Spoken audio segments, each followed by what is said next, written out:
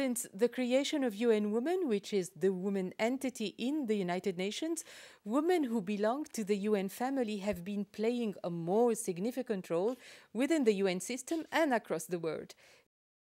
Peter Launsky-Tieffenthal, you are the head of public information in the UN. Thanks for joining me. Thank you so much for having me, Maha. A few weeks ago, managers in the United Nations signed an agreement which included a system-wide action plan for gender equality and the empowerment of women. What is it all about?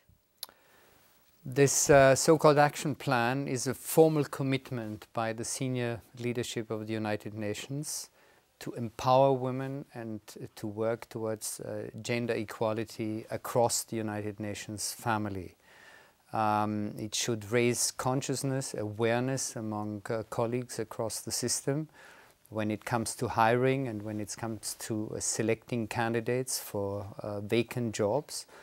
And it should help to completely change the mindset of the entire institution and create an openness towards creating the strongest possible team at the United Nations consisting of women and men. Concretely, how would you carry out the plan? What would guarantee its success? Roughly, how would it work? I think it's important to live by and lead by example, and DPI, the Department for Public Information, tries to do exactly that. We try to encourage managers and to make sure that not only the best candidates are being chosen for particular assignments, but that programs are being introduced that take into account the special kind of position that women may have when it comes to maternity leave, for example, or to special working arrangements, and to make that something very normal, very natural, and not the exception.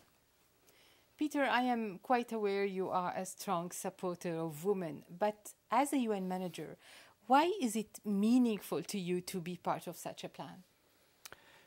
First of all, I get all of us have grown up in a particular environment, in a family, in a school, at a university, within a group of friends, and I think we've realized that you learn, you live, and hopefully eventually you lead by example, and that's exactly what I would like to do on this particular issue.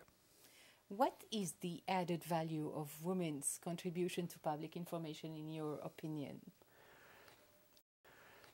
As I just indicated, it is about putting together the strongest possible team for the United Nations. And I think the strongest possible team consists of great women and great men alike. And there's some catch-up to do at the United Nations, and I'm sure at many other agencies too, when it comes to bringing the best women into that team, and that's exactly what we are working towards. Would you support the idea of a female UN Secretary General in the future?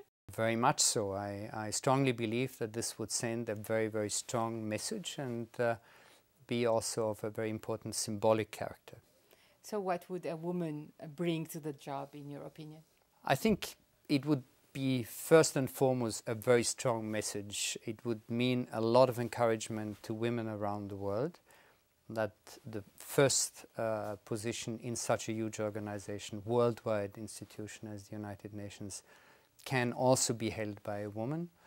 And I'm sure that a strong woman in that position would put together a team that would lead the United Nations successfully into the future. On a more personal note, what do you bring yourself from your foreign service experience that could be applied to enhance the role of women in the UN system? I believe that the Austrian Foreign Ministry already some years ago has within Austria taken the lead when it comes to empowerment of women and gender-related issues. And in that sense, I hope I can bring some of the experiences I had acquired over the years in the Austrian Foreign Service to my new assignment here with the United Nations. Such as what, for example? Such as making women part of the team a very normal, a very natural part of recruiting. such as taking into account the special needs, requirements, but also abilities of women when it comes to hiring them for particular assignments. I think that is important. It's important that hiring managers are being made sensitive to this particular kind of approach, and it's important to lead by example when it comes to selecting candidates for important positions. Now, moving from the UN House to society at large, how would the UN play a key role in ensuring gender equality and women's empowerment?